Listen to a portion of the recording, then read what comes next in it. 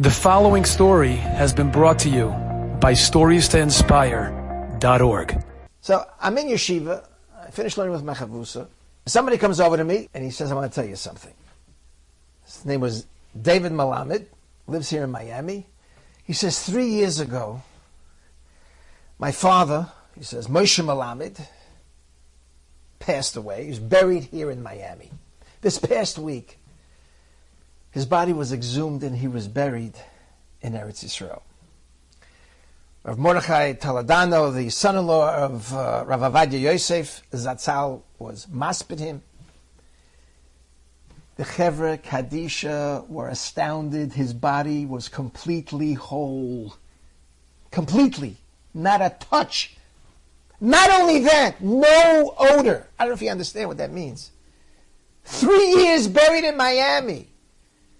Not a worm. No odor whatsoever. A pelaployim.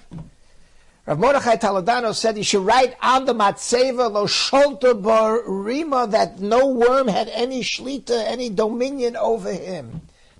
What's the pshat? The pshat is because he said his father was meticulous in this area, that he would not talk during Kaddish, during areas of davening where you're not supposed to talk. He was extremely, extremely careful. In fact, if he saw a rabbi talk during Kaddish, he would go over to him and say, "What are you doing? It's the middle of Kaddish, you're not allowed to talk." I've said time and time again, covered Beis HaKnesses. Of course, there's thousands of mitzvahs, thousands, and it's hard for us to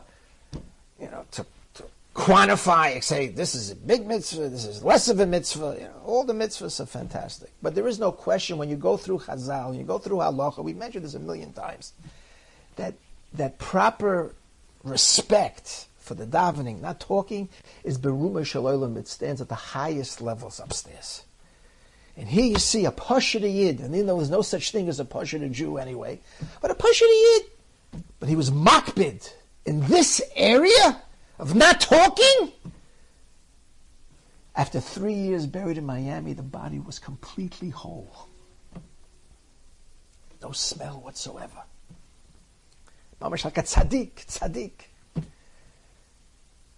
Should give us pause to realize the unbelievable schus it is and how important it is to show proper covered Beis HaKnesses. Enjoyed this story? Come again. Bring a friend. StoriesToInspire.org